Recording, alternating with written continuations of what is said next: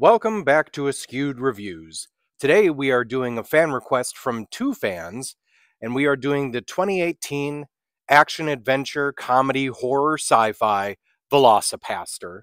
Here is your trivia question for today. What do we as the audience see when Doug's parents' car blows up? The answer will be at the end of this video.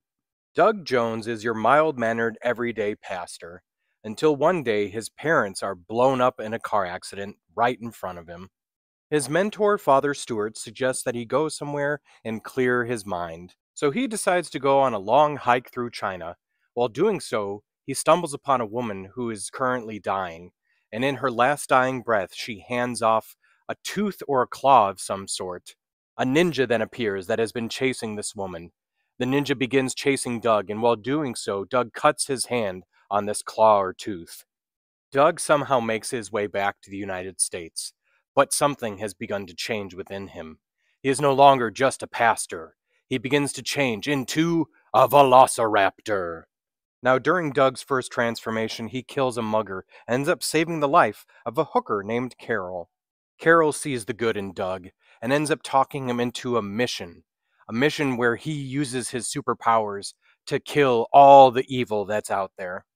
Now, going down this path will eventually lead both Doug and Carol to face off against Wei Chan and his Christian Ninja Academy. The way that the VelociPastor came about is director and writer Brendan Steer was originally sending a text message, and when it autocorrected the word Velociraptor, it came up as a separate Veloci and Pastor. He saw that together and decided that would make a great movie. He then created a grindhouse trailer for this fake movie, and it ended up doing so well that he decided to make it into an actual film. Brendan Steer actually owned the costume for many years before the movie was even a concept. It actually came about from a high school play production, and it was never used, so he just kept it in his basement. In case you're wondering why the visual quality of the film looks like an older movie, number one, Brendan decided to put the actual film into the oven at 200 degrees for about 10 minutes. And the way that he got the scratches on the film is he would actually drag it across the floor of his bathroom. He did it in there because that was the only room where he could keep it dark. Did you happen to recognize this actor in the movie? Well, if you're into music, you might recognize Aurelio Voltaire.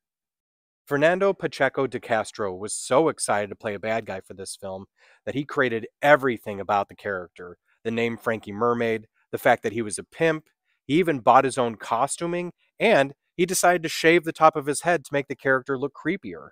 The day that they filmed the big fight scene, the police were actually called, and the report actually states there are ninjas and someone in a short, fat T-Rex costume running around the park. As of the recording of this episode, there is actually a VelociPastor 2 being worked on. Now, as for my opinion on the VelociPastor, it is definitely a ridiculously silly movie, but they knew that going into it, you could tell. Now, I would have probably given this movie a 2, but just because of how much they knew that this was going to be ridiculous, I have to at least bump it up to a 3 out of 5.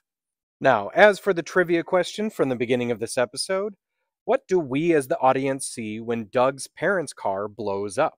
Instead of some big fiery explosion, it just has the words VFX car on fire, which absolutely wonderfully sets the tone for the rest of this film. I hope you enjoyed this episode of Askewed Reviews. If there's a movie you'd like to see get a review, mention it in the comments. And as always, like, comment, share, and subscribe.